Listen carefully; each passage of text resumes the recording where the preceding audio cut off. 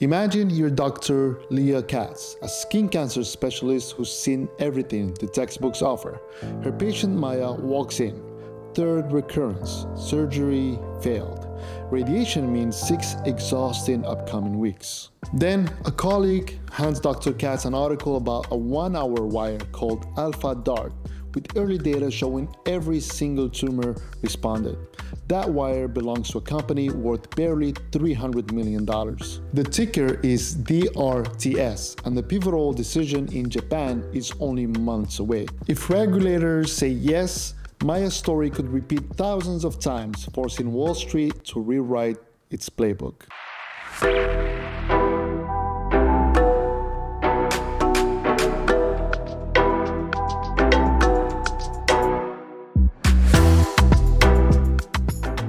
In 2016, at Tel Aviv University, professors Keisari and Itzhak Kelsen chased a bold idea: load high-energy alpha particles into tumors without nuking the body. Then, medtech dealmaker Uzi Sofer, fresh off taking brainwave from lab to NASDAQ, saw the sketches and co-founded Alpha Tau Medical. And their mission statement: turn a cancer marathon into a coffee break. 7 years and 2 US factories later, the hardware is real. Leadership really matters when you bet on a microcap. Uzi Sofer, Chief Executive Officer, is a 25-year medical technology veteran. He previously co-founded a neuro device company called Brainsway, navigated it through multiple FDA clearances, and ranked the NASDAQ bell when it went public. At Alpha Tau, he oversees strategy, regulatory, and 2 manufacturing builds in the United States. Then we have Professor Yona Keisari, Chief Scientific Officer, who co-invented Alpha DART and has published more than 200 peer-reviewed papers on tumor immunology and radiobiology. He still teaches at Tel Aviv University and anchors the company's scientific advisory network. Rafi Levy, Chief Financial Officer, spent a decade in Goldman Sachs Healthcare Investment Banking Group before holding senior finance roles at 2 Israeli biotechs, where he executed secondary offerings and structured non-dilutive loans.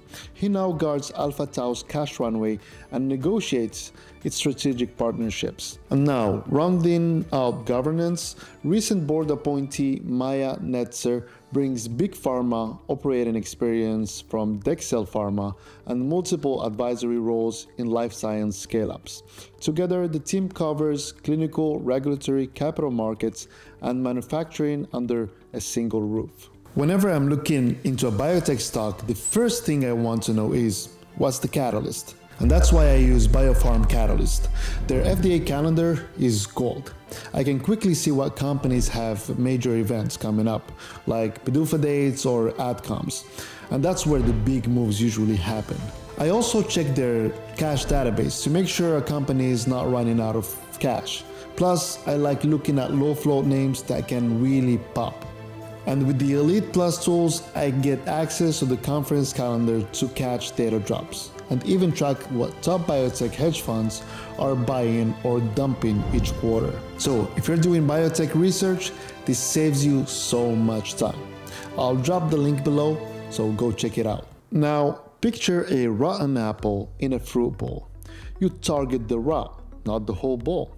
Alpha Tau's trick is a wire coated with radium-224. Under local anesthetic, about as dramatic as numbing a tooth, the doctor guides the wire through the thin needle into the tumor. Over the next few hours, the radium spits out alpha particles, bowling balls that fly only a 1/10 of an inch. And they smash cancer DNA, but stop almost instantly, leaving healthy tissue unharmed. After that, the wire is out and the patient walks out within an hour. Early lab work hints that the shredded tumor wakens the immune system for an encore. Bottom line, big power where you need it, no collateral damage where you don't. In a phase 2 skin cancer study, every treated tumor responded and roughly 78% disappeared completely.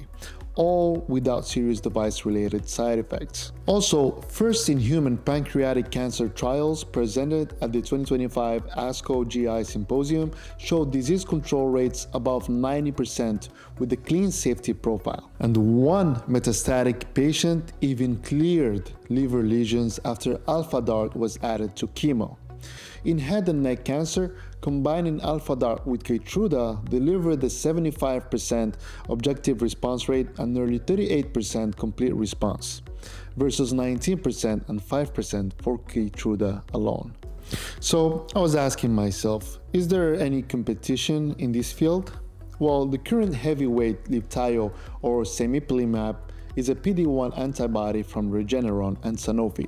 In advanced skin cancer, it boasts an overall response rate of around 44% and a complete response rate around 13%, which is way lower than Alpha DaRT, and also brings immune-related risk like lung inflammation and colitis. On the other hand, we also have gamma-ray brachytherapy that can kill tumors too, yet it requires a lead-lined bunker and often harms the surrounding skin. And this is important.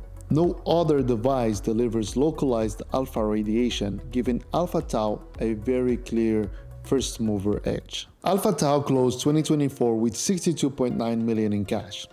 Management says that alone covers 2 more years of research and development. Q1 2025 came in with an $8.7 million net loss, better than expected, and $54.8 million cash. A $36.9 million April raise lifts the war chest to about $91 million. With a quarterly burn just under $9 million, the runway stretches roughly 30 months, long enough to await Japan's verdict, finish the pivotal US trial, and even ship first commercial orders if approvals come through. Looking at the balance sheet is clean. No long-term interest-bearing debt. Shares outstanding hover near 70.5 million, only a hair above last year, meaning recent dilution is minimal. Authorization exists for more shares, but management has kept the cash register quiet. So, a commercial approval by the FDA or Japan is only the starting gun. Manufacturing more wires, training doctors, and securing insurance coverage could cost about $100 million. Alpha Tau aims to fund that with strategic partners, equipment leases, or milestone deals rather than big equity raises. If everything works out, revenue could arrive without heavy dilution. Now, let's talk market opportunity. The first target is 70,000 high-risk skin cancer cases in the United States.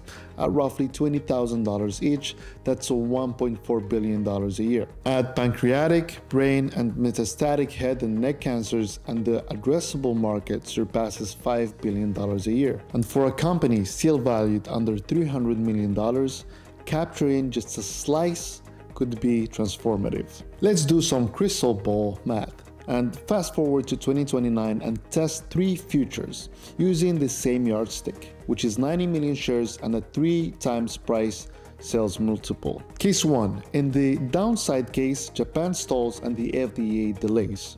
Only 2,000 patients are treated and revenue is roughly 40 million, and the share price should sit near $1 a share. Case 2. In the base case, approvals land on time.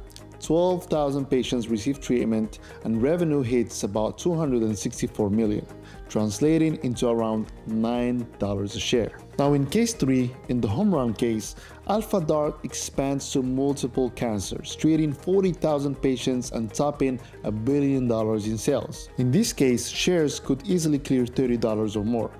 These ranges are illustrative. Real-world adoption, pricing, and dilution will draw the final chart. And now here is the takeaway without the drama. Alpha Tau has a first-class device, encouraging multi-cancer data, a 30-month cash runway, no long-term debt, and several binary catalysts. A Japanese approval decision in Q3 2025, first patient in the US pancreatic pilot trial, and completion of pivotal restart trial. Success could unlock a $1 billion revenue, while delays or safety surprises could push the share price toward the downside case that we modeled before. I personally keep a starter position, high risk position, and will update the channel as the data matures. If this breakdown helped you, hit like, drop your questions below, and remember, this video is information and not financial advice. I'm Wasim Larousi, and you've been watching The Biotech Investor.